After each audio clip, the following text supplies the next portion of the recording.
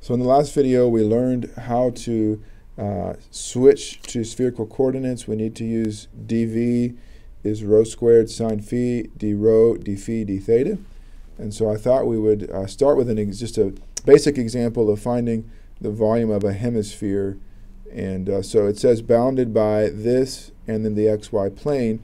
I guess I went ahead and drew the picture. This equation gives you the full sphere going all the way around. It's a full the shell of a ball of radius 5, but it tells you that, whoops, you can't read that 5.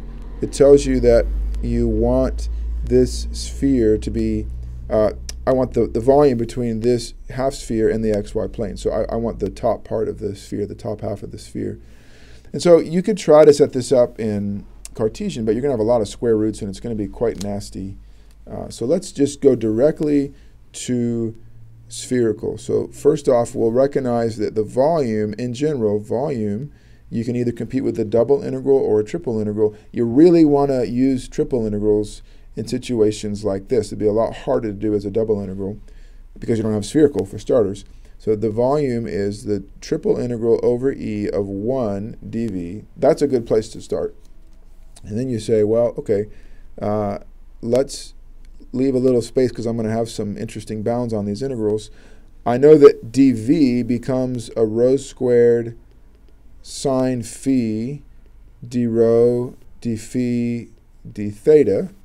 And now I just have to figure out the bounds. And so I just look at this solid and I say, all right, well, look, what's rho doing? Rho's going from 0 out to 5 everywhere, right? That's as far away as you can get from this, from the origin is 5. And by the way, I want the volume of this. So I'm thinking of this as a solid. So I'm cutting it with respect to rho first. And so rho goes from 0 out to 5. Not too bad. What's phi doing? Well, phi is starting here. People sometimes struggle with the phi, but it's really not bad if you'll make sure that you understand where it starts. Phi is the angle off of the positive z-axis. Let's label. I'm starting here and I'm swinging down. So this is 0, swinging from 0 down to the xy plane. That's happening right here when phi is pi halves. So phi is going from 0 to pi halves, and now theta, hopefully it's immediately clear, theta swings all the way around. So theta goes from 0 to 2 pi. We just need to evaluate this thing. Tell you what, I will do this one with you. So first off, let's just realize that there are no thetas in this. So this 0 to 2 pi d theta is just going to kick out a 2 pi at the end. So I can immediately write this as 2 pi times. I can separate the integrand here. There are different variables involved as a product. It's rho squared times sine phi. I can break this up. And so our nice theorem that we talked about back in 12.5 says you can write this as the integral from 0 to pi halves times sine phi d phi. So there's that one. Times, and then I just have to go ahead and integrate this 0 to 5 rho squared d rho. And so I'll work it out with you. We're going to get 2 pi. Integral of sine is minus cosine.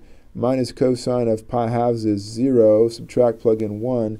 So I get minus cosine of, I just said 1. Cosine of 0 is 1. So the point is I have a minus cosine of pi halves is 0. And then a minus cosine of 0 is actually 1. So it turns out to be a minus, because it's 0 minus minus 1. I just get a 1. And then I'm going to get what? Rho cubed over 3, plug in 5, so I'm going to get 125 over 3, and so this becomes 250 pi over 3. That's the precise volume of that hemisphere. So let's stop this video here, and then we'll go on to the next one momentarily.